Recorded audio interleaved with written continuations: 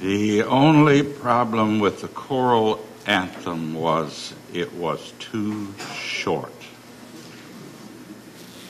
I love that.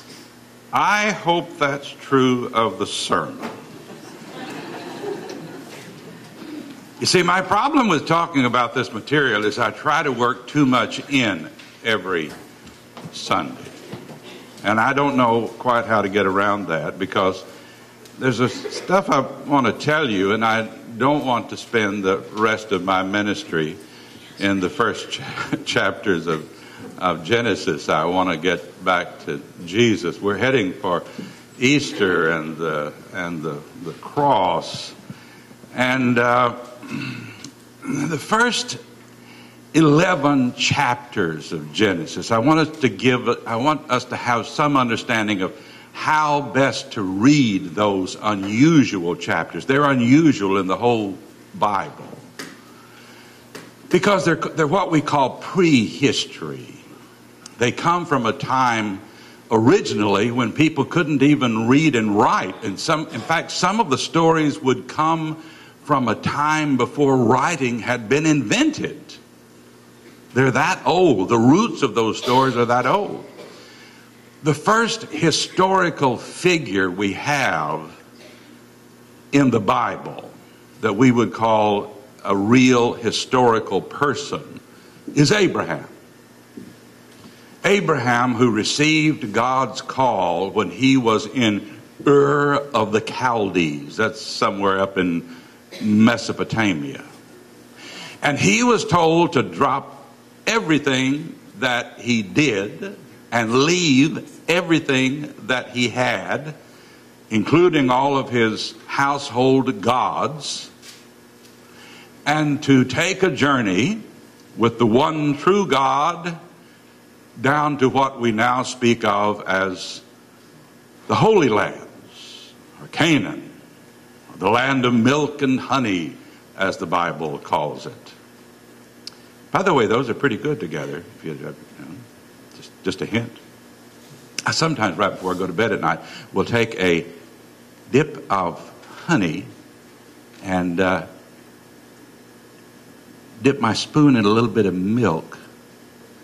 If somebody told me I was going to a land of milk and honey, just like Abraham, I'd be ready to go. And he was.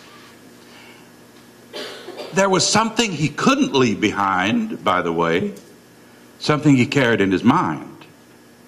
That was his old stories. The old stories about creation. The old stories of an old story about the Tower of Babel. The old story about a flood. Those he brought with him.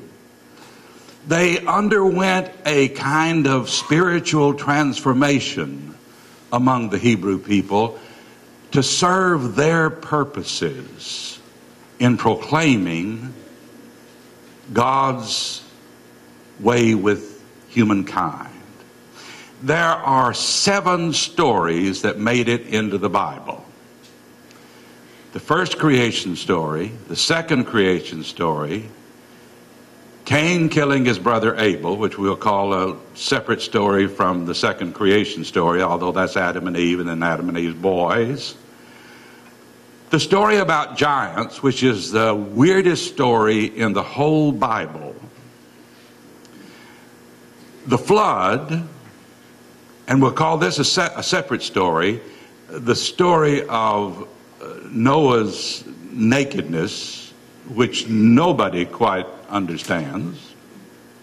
And then the last of these stories is the Tower of Babel. Those stories Abraham brought with him. We're talking about, well, I hadn't intended to, but as you say, I'm live. I'm not pre-recorded. You know what that means. I mean, I'm kind of like Jimmy Fallon. I'm live. And in color, you notice. In color. And so we never quite know what's going to happen. So I'm going to read that weirdest of stories to you right now.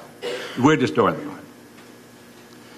When people, it's in chapter 6, by the way, when people began to multiply on the face of the ground, and daughters were born to them, the sons of God, that's the way they refer to angels, and in the King James translation, I think it actually says angels. The sons of God saw that these women were fair. They were good to look at.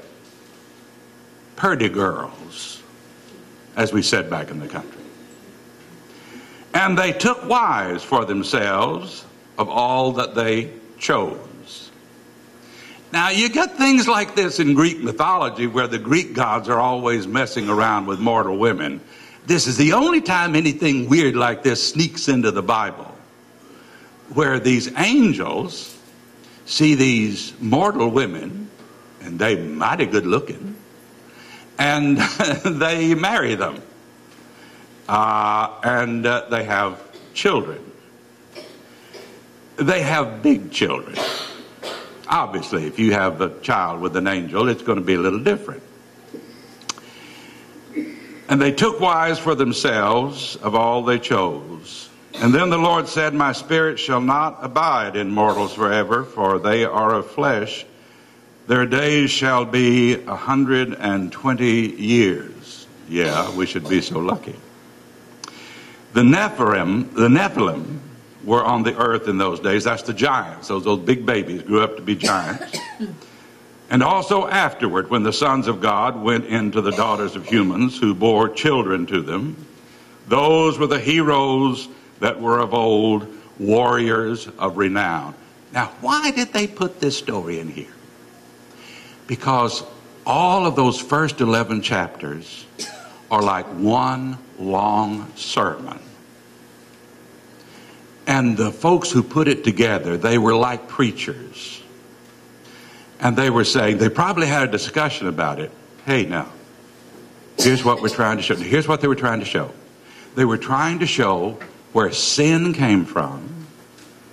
And they were trying to show how sin spread across the face of the earth just like wildfire.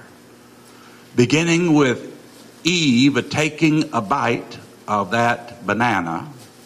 We don't know what kind of fruit it was.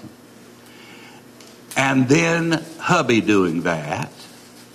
And then the boy kills his brother.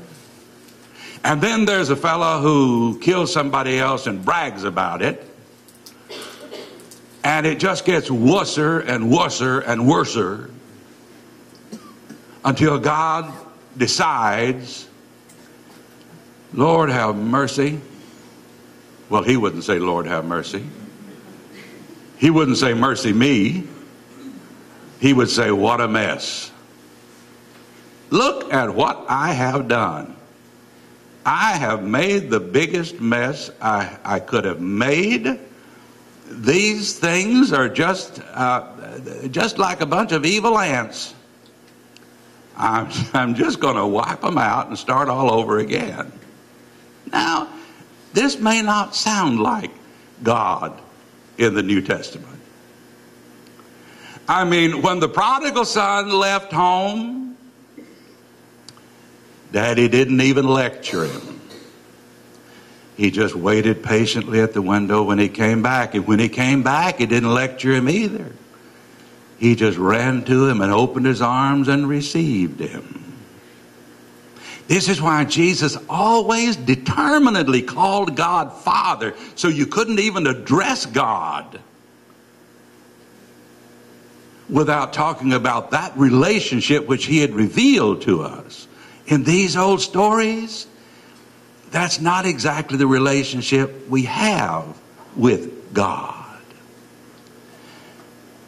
And the way God deals with sin, which these opening chapters pictures are spreading across the earth, is not the way God is pictured dealing with sin in the teachings of our Lord. And the reason this whole story got in here is because this shows those women getting above themselves and having relations with someone above themselves. And this was a sinful thing. And it just shows sin spreading. And it also accounts to them for the heroes of old whom they believe were giants in the earth. Now, what I'm trying to tell you is that the material that we're dealing with here is in some ways a little primitive. Any of you ever drive a Model T? You're going to reveal your age here, perhaps. Ever drive a Model T? Well, I haven't either. But I remember some car in the family history when I was a very young child where the only way to start that baby was to go around to the front of it, in front of the grill, below the grill, where there was a hole where you put... Keith, have you ever done this? Have you cranked a car? You have. I don't think I ever did it, but I watched it done where you put the thing in there and you would crank that baby up to get it started, like you have to, pull a cord to crank a lawnmower. I love old cars. I think they are beautiful. I love these stories. I think they are beautiful. But I don't get my theology here. I get my joy here in reading them. And the Lord can take these stories and quicken them for us, and bring them to life, and can speak to us through these stories. Don't discount them, but don't get your image of God from here either. Don't do that. Because when you get to Jesus, I started to say, in comparison to the Model T Ford, Jesus is like a Lexus or a DeLorean. But no, those things are accessible. The teachings of Jesus are like a galactic transporter. He's like something still so far beyond us that we can't catch up to it. When I read these stories, I think, well, that's kind of primitive. When I read Jesus, I think, not only is that not primitive, even though it's from 2,000 years ago, that is so far ahead of us in its grace, its compassion, its understanding that we will not get there. Humankind will never get there. And God knew from the start we would not get there. We could not get there. Still, He asks us to try. He said, here's what I want you to do. I want you to love others as I have loved you. So we're not getting our theology of God here. Now, this is going to be discouraging to you. I hate to be discouraging to you, but this is going to be a little bit discouraging because it seems like I have already preached a whole sermon and I'm only now getting to the scripture reading. Now that's a little bit frightening. You didn't leave the stove on, do you? Well, actually, by some great miracle, I seem to have a little more time this morning, or either that or my watch has stopped. Okay? You don't really need to start worrying until I start shaking it to see if it's going. Now the man knew his wife Eve, and she conceived and bore Cain, saying, and I love these are charming words, I have produced a man with the help of the Lord. Well, she liked that. And she produced a second man. And she had two sons, Cain and Abel. Now we're going to look down just look at verse 3. It's on the back of your bulletin. No, we're going to go back to 2. I'm sorry, not going to leave anything out. Next she bore her brother Abel. Now Abel was a keeper of sheep and Cain a tiller of the ground. Remember those old westerns, the farmers against the sheep herders? And no Lone Ranger to come in and save the day here. In the course of time, Cain brought to the Lord an offering of the fruit of the ground, and Abel, for his part, brought of the firstlings of his flock, their fat portions. And the Lord had regard for Abel and his offering, but for Cain and his offering he had no regard. So Cain was very angry, and his countenance fell. Don't you love the old language? His face fell. His countenance fell. He frowned. Now, the question that was raised to me by one of you last week was, how did Cain know that his offering had been refused? Because God was right there. He was standing there. See, we don't tend to think as they thought about God. God was standing right there. When they built the temple for God, they were building the temple for God. Where did God live? God lived in the temple. God lived in the Holy of Holies. That was his home among them. And it was the most holy place in the world because God was in there. Compare this to the New Testament understanding. Jesus told the woman of Samaria sitting at the well, in that absolutely glorious dialogue which they had, which is one of the wonders of the New Testament. He told this woman, this nobody whom he loved and cared about, who was a very sinful woman, by the way, and he told her, he said, you all, you Samaritans, you worship on that mountain over there. And the people, the Hebrew people, they worship in the temple. But he said, God is worshiped in spirit and in truth. And the day will come when you neither worship on that mountain nor in the temple.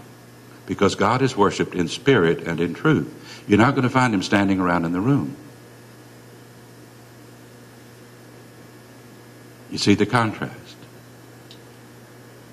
When our Lord was crucified upon the cross, the curtain in the temple, which separated the Holy of Holies from the whole rest of the world, was torn from top to bottom, was ripped from top to bottom. It was God's declaration that this one whom people had pictured as boxed in this box was out in the whole world. And his Son, our Lord, had just given himself for this whole world on that cross. His countenance fell, and the Lord said to Cain, why are you angry, and why has your countenance fallen? If you do well, will you not be accepted? And if you do not do well, sin is lurking at your door. Its desire is for you, but you must master it. Now, we need to listen to the Old Testament sometimes when it talks about sin, because that's the way it works. And things are going to go from bad to worse with this boy. Cain said to his brother Abel, let us go out into the field. And when they were in the field, Cain rose up against his brother Abel and killed him. And then the Lord said to Cain, the Lord came to Cain, walked up to him and said, where is your brother Abel? He said, I do not know. Am I my brother's keeper? These are wonderful lines. Doesn't that line come to you sometime when people are disdainful of the neighbor? How often do we see that attitude, that sinful attitude lived out in the world? Am I my brother's keeper? And the Lord said, what have you done? Listen, your brother's blood is crying out to me from the ground. Now, the way God deals with sin here, the way the folks who first loved this story and cherished it saw God dealing with sin, always is quick and swift punishment. Quick and swift punishment. And now, God said, you are cursed from the ground, which has opened its mouth to receive your brother's blood from your hand. When you till the ground, it will no longer yield to you its strength. You will be a fugitive presence of the Lord. No, something's left out. you will be a fugitive. And I'm going to have to read it from the book because when I cut it to stick it on the back of here, I loused up. You will be a fugitive and a wanderer on the earth. And Cain said to the Lord, my punishment, and how sad these lines are, my punishment is greater than I can bear. Today you are driven away from the soil, God said, and I shall be hidden from your face. I shall be a fugitive and a wanderer on the earth, Cain says, and anyone who meets me will kill me. And then the Lord said to him, not so. Whoever kills Cain will suffer a sevenfold vengeance. And the Lord put a mark on Cain so that no one who came upon him would kill him. Then Cain went away from the presence of the Lord and settled in the land of Nod, east of Eden. And the punishment was severe, and the punishment was swift, and the punishment was devastating. And that's not the way Jesus worked, is it? Who could have made a bigger mess of things than Simon Peter? I don't know that Judas made a bigger mess of things. Judas just took it differently. He killed himself. Simon Peter might have thought about that at times. He denied the Lord. He watched them beat him and pretended that he didn't even know him. He told everybody there, ask him, aren't you with this guy that's getting beaten up over there? Peter said, no. What did God do after that? Did God say to him through Christ or directly or in any way, you are no longer mine. I'm not going to have anything to do with you. I'm going to drive you from my face. I'm going to put you away from me.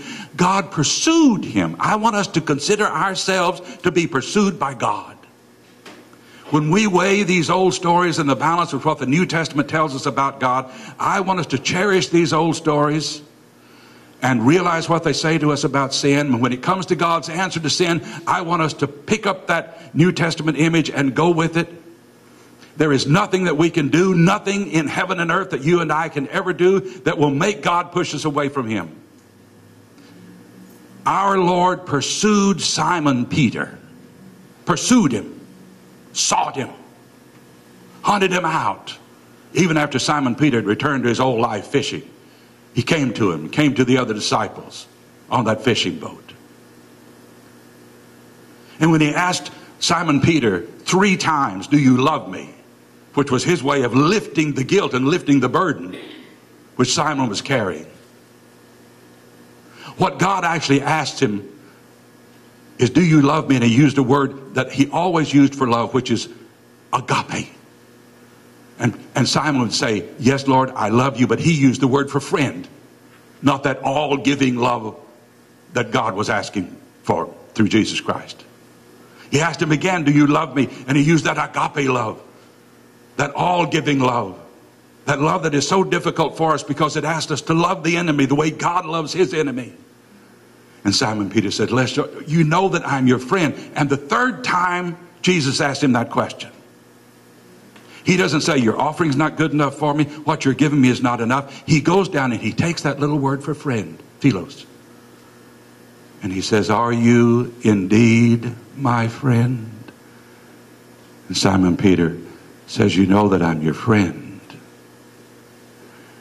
He says, then I want you to feed my sheep. I want you to... And he gives an image of the way he's going to die from then, when he is going to give his all for him. And why? Because the power of the gospel is in the grace. And what I want us to understand is that whatever you think you may have done in life, whatever mistakes you've made, whatever mess you've made of things, I know this isn't going to sound right. We think everything should count against us. But God is not counting it against you. When we make a mess of it, God bleeds and God hurts. But he does not change his love for us. Receive that word. This is what came to us in Jesus Christ. And I know of no other source for it. I know of nothing like Jesus Christ in all of the world. I know of nothing like Jesus Christ even in all of the wonder and beauty of the Old Testament. He was new. He is new. He is ahead of us. He's not behind us. And the more we can listen to his love for us and feel that love, the better off we're going to be and the happier we're going to be and the more encouraged we're going to be, because God is never going to give up on you and me. God will never give up on you and me. God will never give up on you and me until he has us where he wants us.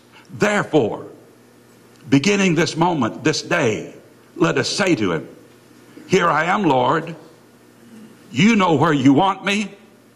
Take me where you want me to go. May his name be praised. I have one more sermon in this series. I'm not going to preach it next Sunday.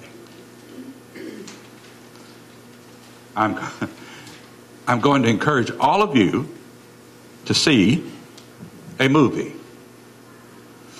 And then I'm going to have a sermon talking about how Hollywood handled it. And that's the movie Noah. Now I'm going to talk about Noah and the flood. It's coming out very quickly. Russell Crowe is Noah. And I think it's fascinating. They wanted all evangelical Christians to come and see it. We don't put ourselves in that particular category. We're Christians, but very conservative. They want all the very conservative Christians who love movies about the Bible and so on. I love movies about the Bible too, and I find Christ figures in all kinds of movies, but they want them to come and see it in droves so they'll make a lot of money. But already a lot of conservative Christians are fussing because they've introduced some woman in there who's not in the Bible. Well, you got to have some woman in there, you know. Every movie has to have some woman in it, and they have there are a lot of special effects, but there are things they're objecting to, and they're not just following the biblical script. Well, you can't do that when you make a movie. But I heard Russell Crowe talking, and he doesn't even know what to say to make the folks he wants to do the kind of movie. He says, you know, Noah's not even a nice guy. He's not even a decent person. That's obvious. He's not doing the right PR work, because that understanding was that Noah was the best person in the world. It's going to be interesting when the movie comes out. I'd like for us to go see it. I may set a time when some of us can go see it together. And then I'm going to have one more sermon in this series on the flood. We've been through a lot of territory in the last, I think it is, 5 sermons. And now something exciting happens next Sunday. I get to go back to Jesus in the New Testament as we move toward Easter and the wonder and grace of his cross. I love these stories. In some ways, I'm in awe of the beauty of them. But I tell you, I'd trade all of them for any opportunity I could get just to touch the hem of his garment. May his name, who is Alpha and Omega, the beginning and the end, and everything we most desire in life, whether we know it or not, may his name be praised.